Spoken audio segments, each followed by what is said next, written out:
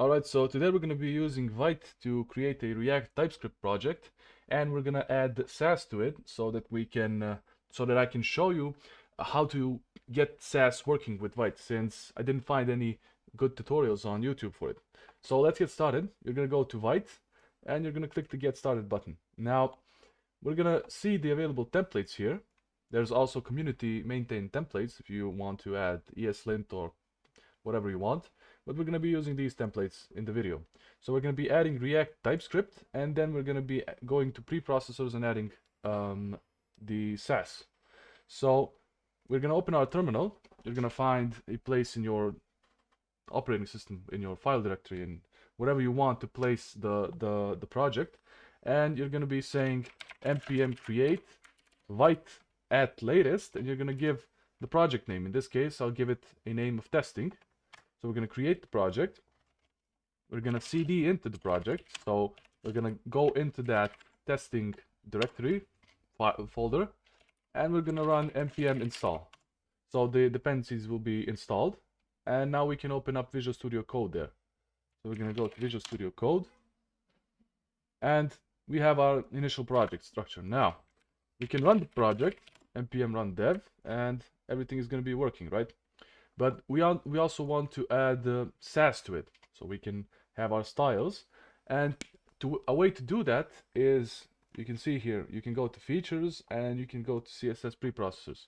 It's going to support Sass, so we're going to type this in. We're going to open a new terminal, type in this. It's going to add Sass. You can now close the window, and now we have Sass enabled.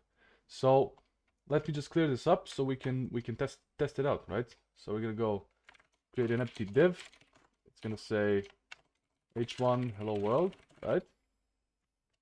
We're gonna remove the unused state. We're not gonna be using anything here, and we're gonna delete the logo, the CSS, and the, let's see, main index CSS. We got this. Okay, so when we go to our app now, it only says hello world. Now we want to add a Sass file. So we're going to create a style folder, and we're going to add, let's just say for testing purposes, main.scss, right?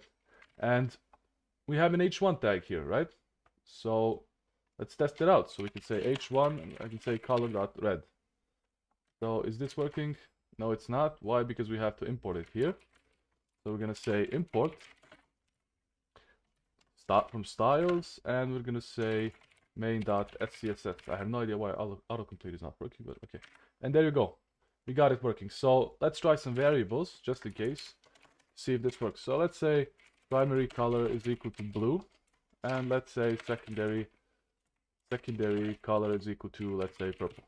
Okay, now let's say h1 is primary, right?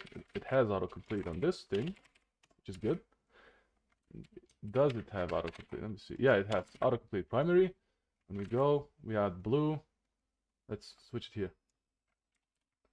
Let's see. And let's test the secondary color, purple. All right, so yeah, everything's working, and you can now continue to work on your project. I'm not going to be doing a Sass tutorial, but this is a tutorial to how to set up the environment. You can check the community maintained templates if you want to use ESLint and stuff like that.